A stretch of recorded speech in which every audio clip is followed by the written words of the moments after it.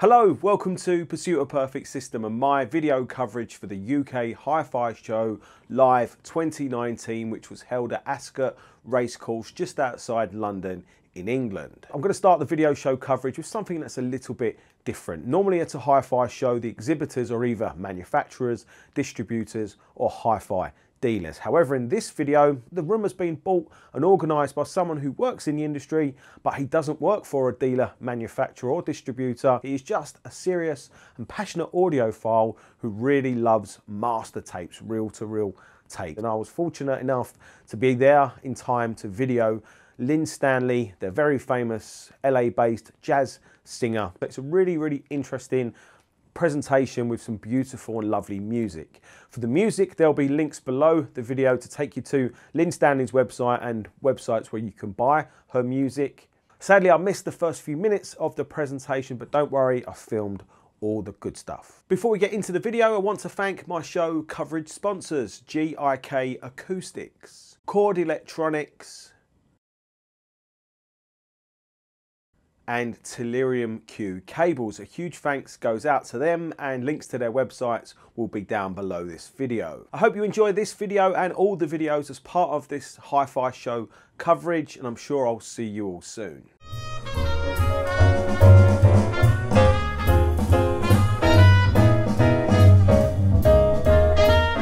of you know I'm a dancer, right? This is a sling.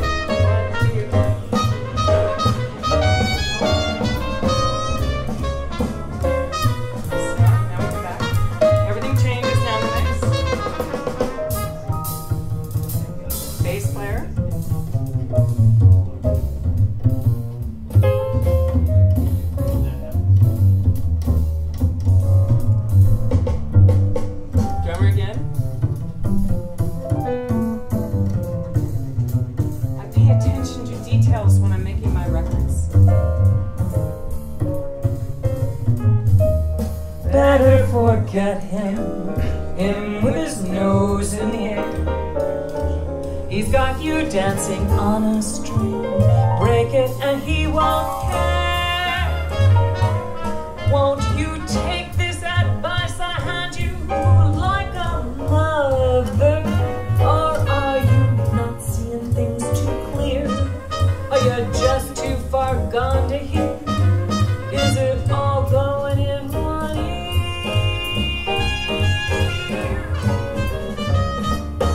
and out the other? Drummer, finish with the drummer. Because he's a wild guy. I love him. We're going to talk just a little bit now about what I'm doing in my recordings so you understand how much detail I place on what I'm doing. I hire the best engineers you can find. Most of you know that. They're the top ones that do all the major stars. And they've also been working in the business for a long time. I mentioned Alan Sides to you a few minutes ago. He actually owned Ocean Way. Ocean Way, he owned 16 of the top recording studios in Hollywood, including all of the Michael Jackson Thriller and all that were done in his studio, the recording part of it. Alan is a major engineer. I was telling Neville, you could throw junk all over the floor and Alan will make a speaker in an hour and a half. I mean, he's like, wow, he's over the moon. But he's also got the magic ear. That means the magic ear to me is the man who can actually take and make a mix happen instantaneously. I used him on my new direct-to-disc album, and it's called London with a Twist, and I'm getting such accolades on it. I made 2,000 units, and I've already sold, since I released it in May, I'm only down to 500 left. So if you have one, hold it, because it's a collector piece, I'm pretty sure, going down the line. It's been going fast. The tape part of what I do when I do my tapes now, there's a lot of talking about tapes. This is what I'm trying to learn for you. When I go to these people and talk to them. Okay, Tim DeParvicini wants to, he likes the half inch, right? Go to 30 IPS half inch. He believes in that. Okay, so obviously I went to Bernie, and I went to Al Schmidt, and I went to all those guys, and I said, well, what do you guys think? Well, Al also would record down my analog, would go down to a half inch. Bernie said to me, well, you know, Lyn, me and Alan got a different idea. And I said, really? He said, we like 1/4 inch. We've tested the 1/2 inch, 30 IPS against a 1/4 inch on the same exact music. Eyes closed, didn't know, back and forth. We like the 1/4 inch. I said, okay, I'll go 1/4 inch, 30 IPS if you guys say sound will be better. Okay, so we tried it. And it turned out nice. It's very good. I agree with them now. But you have to experiment on these things. One of the things I'm going to tell you, I am a recording artist. I'm also a producer. No one in this building, when it comes to music, has made or understands the part about what we do as producers and artists more than me. Believe me, I'm making audiophile music. There's the engineering side of it and all the nuances that they have. They know that. But I know what I'm looking for and how to communicate it to my musicians and my engineers.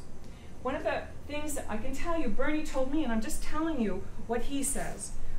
If he's working his mastering, which he does in NAB, the best tape you're going to be able to get is an NAB platform. You know, Tim says, oh, IEC, because it's open-ended and it's blah, blah, blah. And Bernie Grunman said, whatever the engineer did, copy it, because that's the tape style. You know, if it's IEC that they did their mastering in, get an IEC. If it was NAB, get an NAB. That's all I'm telling you. You can just argue it to, but if you're talking to the actual engineers, this is their feeling on it. You need to keep everything in line. It's just like when you do analog. When I did the Potions album, it was on 2-inch 24-track. Everything stayed analog all the way through the entire channel. I don't deviate from that. Now, when I did my direct-to-disc, we also did tape at the same time. It was recorded on tape, but the mix was done instantaneously. Nothing can be done. No fixes to the vocal, no fixes to a musician. The tape is the perfect moment that what we did actually in the studio. So we used the 468 when we were doing the recording in the studio on that album, and I'll be putting that out in tape very soon.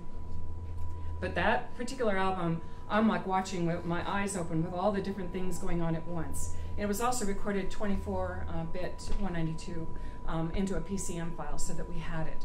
I have a SACD out now that I've given you a needle drop of the tape of the album. I'm sorry, of the direct-to-disc, a needle drop on number 1 on the DSD layer, and then on number 13 you're going to hear the tape version of this very same song run through the DSD player too. So any arguments, is a needle drop better than a tape?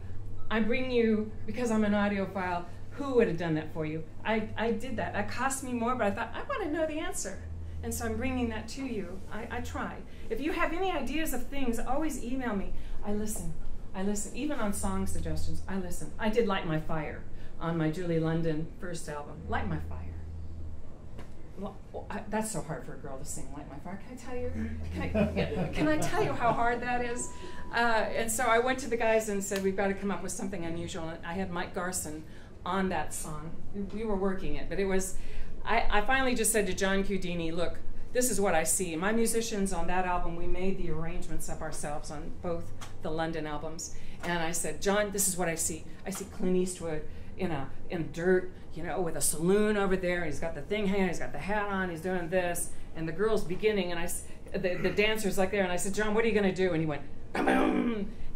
And that's the beginning. If you've heard that album, that is Light My Fire. It's what he came up with instantaneously.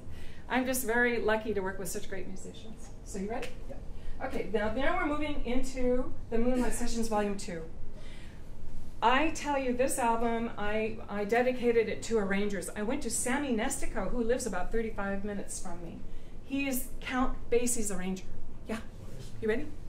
Yep. Yeah. So we came up with this. First song on the album. It didn't require much in terms of arranging, but I wanted you to hear the clarity of a Bernie Grunman tape now. This is Bernie's work. Another bride, another June, another sunny honeymoon, another season, another reason for making whoopee.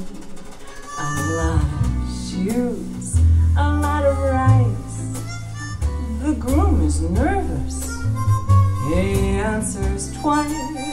It's really killing that he's so willing to make whoopee. Picture a little love nest down where the roses cling. Picture that same sweet love nest. Think what a year can bring. He's washing dishes and baby clothes. He's so ambitious. He even sews. But don't forget, folks, that's what you get, folks, for making la-di-da-di-da-di.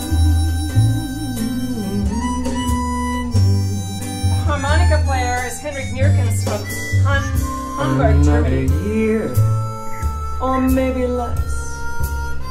What's this I hear? Well, can't you guess? She feels neglected, and he's suspected of making whoopee.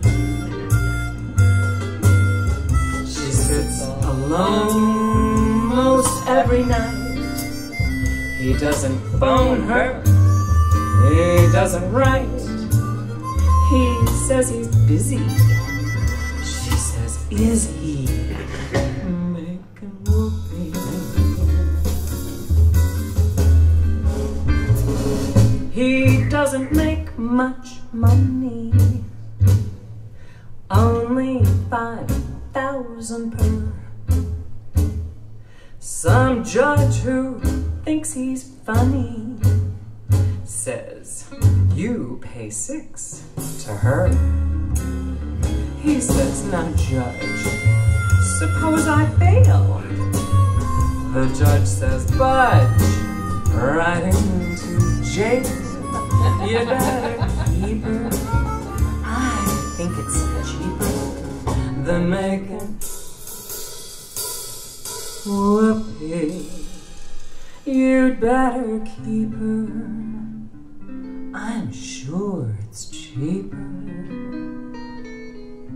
than making la-di-da-di-da-di, la-di-da-di-da-di. Bring back the brushes again. What's significant about this particular song and why I included it on the album, I have a, if anyone's ever noticed, I have a scar, a mark on my face. I was singing that song at Yale, and I ran into a wall holding my bag to go to the thing, and a man said, you have a beautiful voice. When he heard me singing, I turned and I ran into a wall, and 10 stitches later and a concussion, I still went on stage and I sang that song with a black eye. The very thought of you. Now, here's the arranging magic. And I forget to do the little ordinary things that everyone ought to do. String players from I'm living in a kind of daydream. I'm happy as a queen, and foolish though it may seem to me, that's everything. The mere idea of you,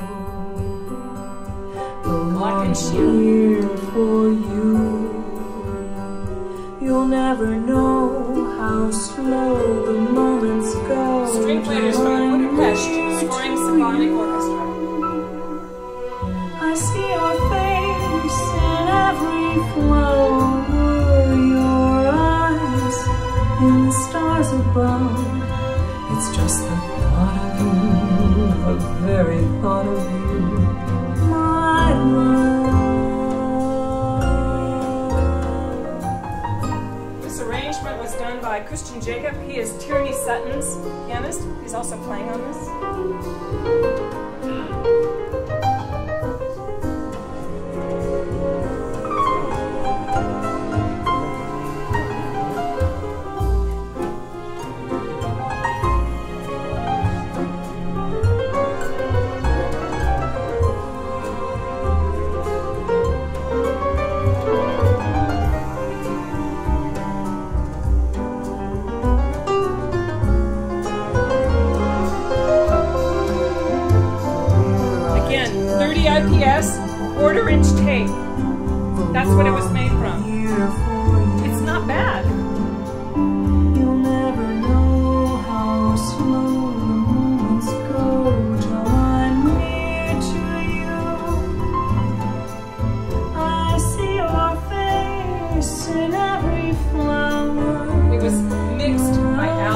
Schmidt. Stars above, it's just the thought Mastering Bernie Brennan.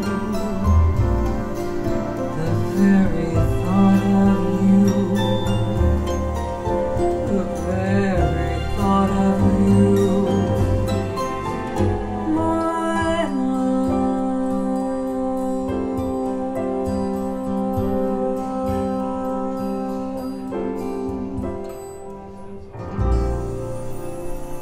Okay, I need to give the story behind this song.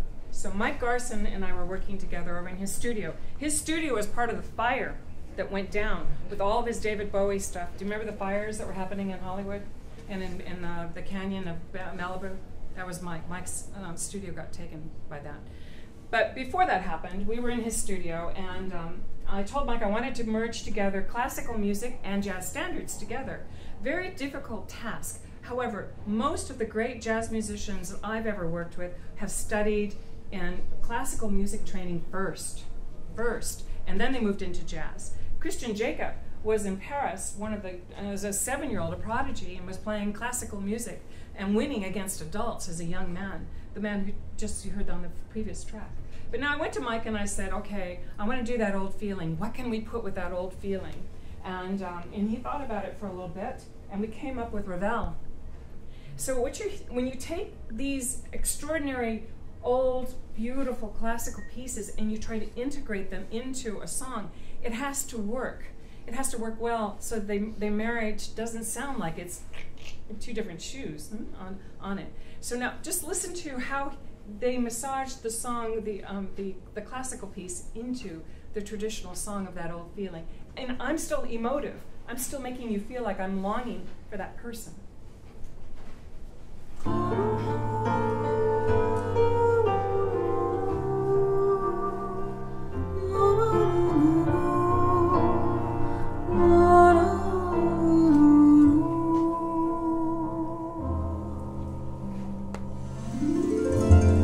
I saw you last night, got that old feeling.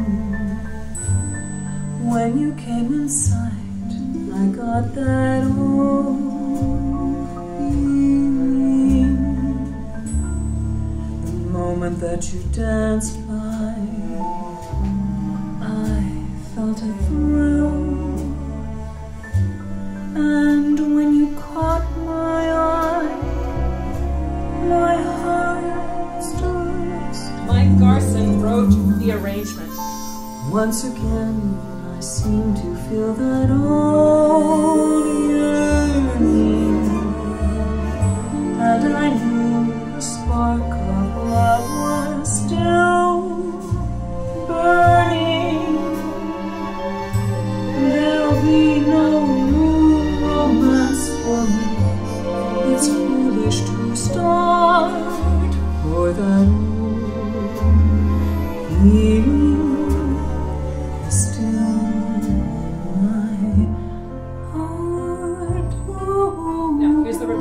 Back into it, and I'm singing with it.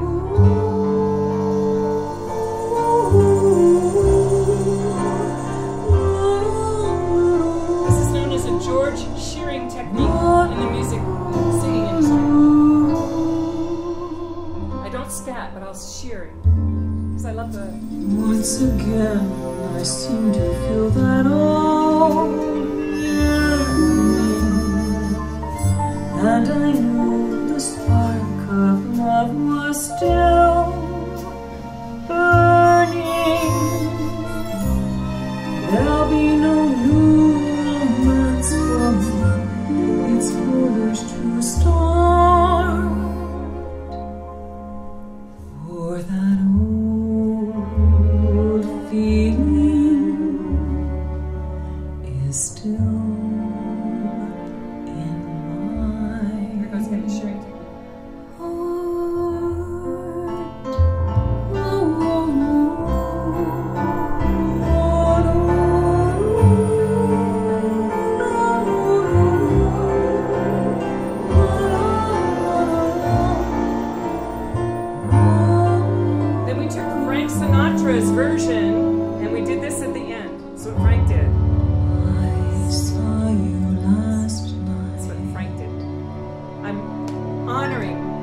I do something like that, I'm honoring one of the singers or the person that did something that was something I happen to like. We're just going to keep going. What is this piece? Classical? Anybody? Come on.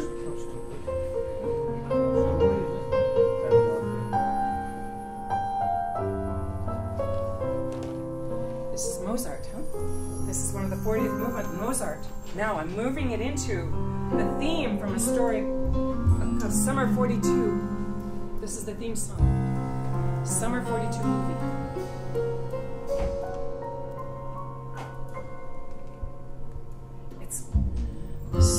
This is my intellectual album.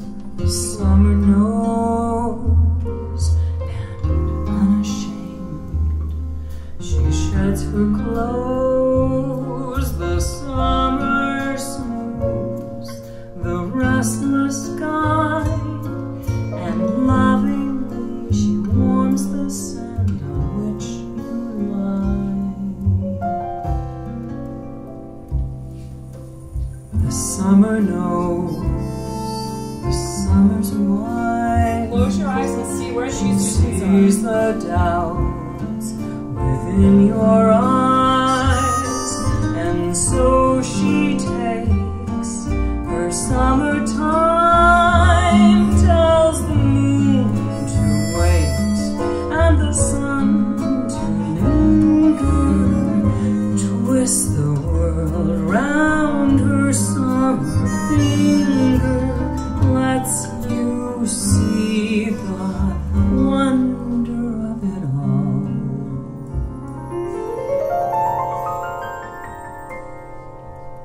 And if you've learned your lesson well, there's little more for her to tell. When last caress, it's time to dress for fall.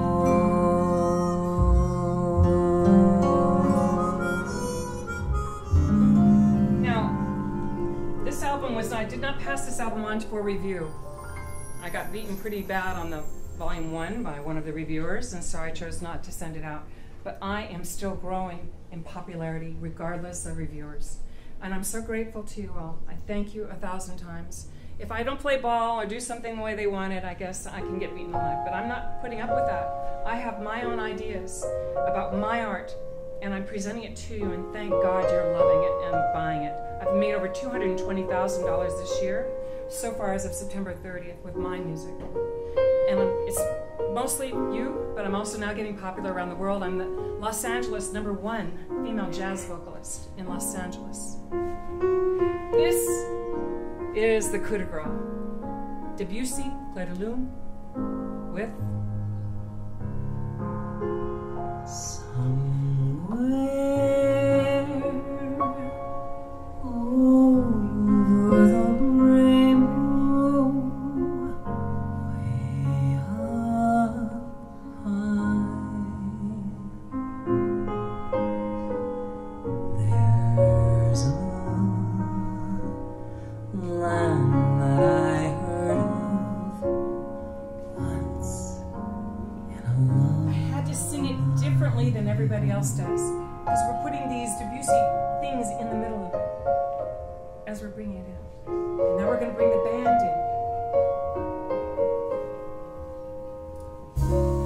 Somewhere over the rainbow, skies are blue,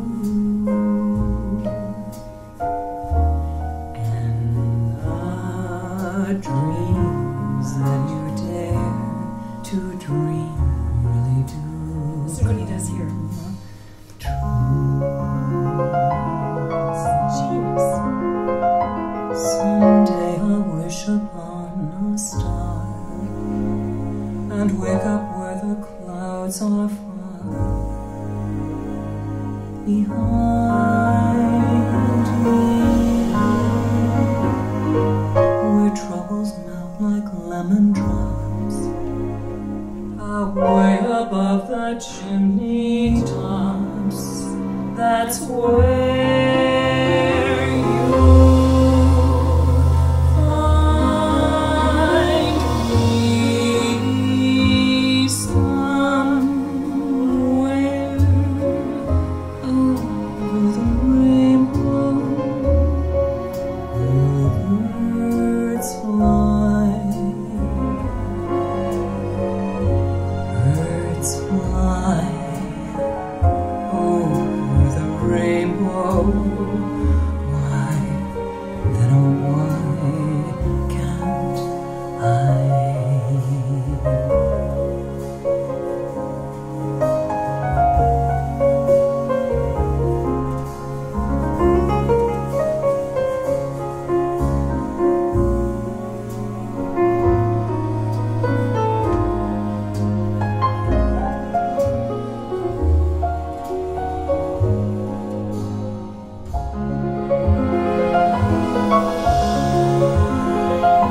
If happy little bluebirds fly beyond the rainbow, why, oh why can't